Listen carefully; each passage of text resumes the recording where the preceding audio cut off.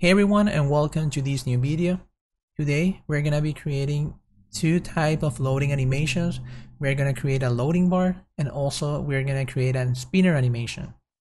I find loading animations very useful, especially for usability tests, because they make the user feel they are using a real product, which is really beneficial for this type of test. But without any further introduction, let's get into it. Okay, so now we are in Figma, and I already create this success screen. So basically, after our loading animation, we want to end at this screen. And I save this primary color, and I will be using that color for almost all my components, but feel free to choose the color you want. And we're gonna start with the loading bar because it's a little easier than the spinner animation. And for the loading bar, we're going to start by creating a frame, and I will be using an iPhone 13 mini. And I will change the name to loading bar. Sorry, a loading bar. And inside this frame, I will create a rectangle. I will adjust the width of the rectangle to be 296 and the height to be 18. And I will want to make the border radius to be 50, so I have round corners, and also I want to center this inside my frame. Now I want to duplicate this rectangle, and for the progress bar, I will change the width to 290 and the height to 12. And of course, I want to center these two elements, and I want to change the color of the progress bar. And I will use my primary color for that. I will also add some effects to make it look a little bit better. So I will come here to effects, and I will look for an inner shadow, and I will change the opacity to 12. Also for the progress bar, I will add another inner shadow, but this time I want the inner shadow to be lighter. I will change it to white, and I will keep the opacity to 25. So that way we have like a round effect in our progress bar.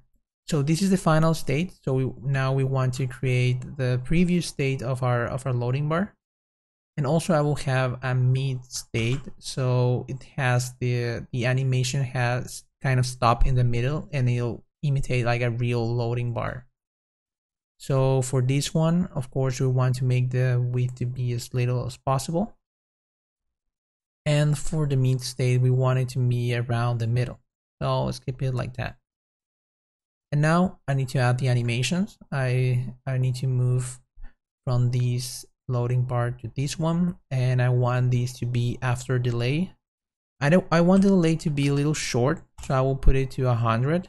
But I want the animation to last longer, so I need to change this to smart animate, and I will change this from linear to slow, and I will want this to be around 60-100 milliseconds. And now from the middle state to the last state, I want again to use after delay. I don't want a long delay, so I will keep it like 200, but I will want again the animation to last longer, and I will put this to 1000. And now to get to the success screen, I'll move again.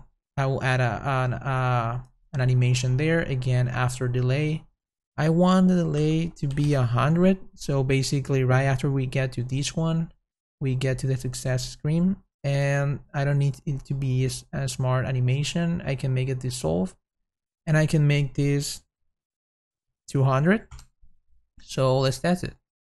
So we click on the flow and start loading right away, and then stay in the middle a little too long, and then get to the final state, and it goes to our success screen. So maybe we can make the delay of this one like 100 too, and here also we can maybe put 50.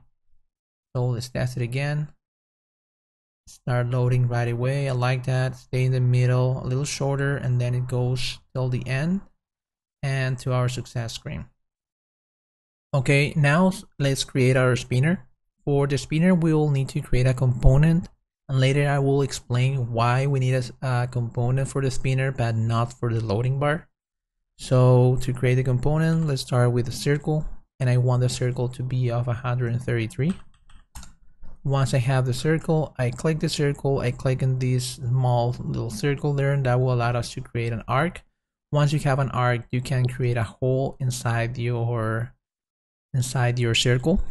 Let's pick width, kind of like that.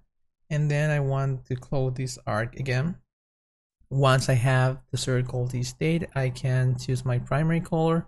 And actually, I will change from solid to angular. Now I will have it like this.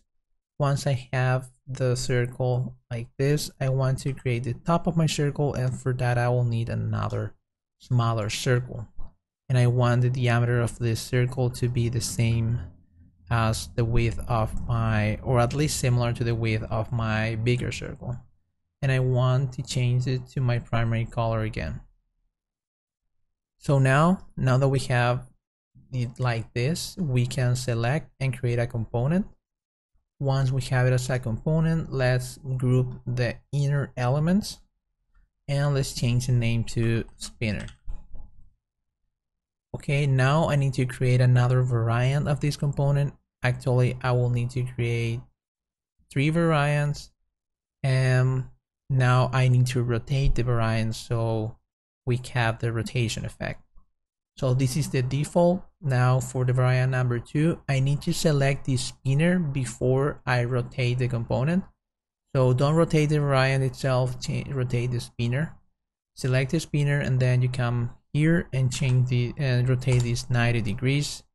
Now we're gonna do the same for variant number 3. Select the spinner, and this one will be 90 times 2. And for the last one, again select the spinner, and for this one will be 90 times 3. Now that we have our 4 variants, we need to create the animation. Select the first one, go into prototype, and we connect it to the second one. We change from on tap to after delay. We change after delay into 1 millisecond, and we keep this as smart animate and linear. Remember to put it in linear, otherwise you will have a weird animation in your spinner. So we're gonna do the same for the second variant.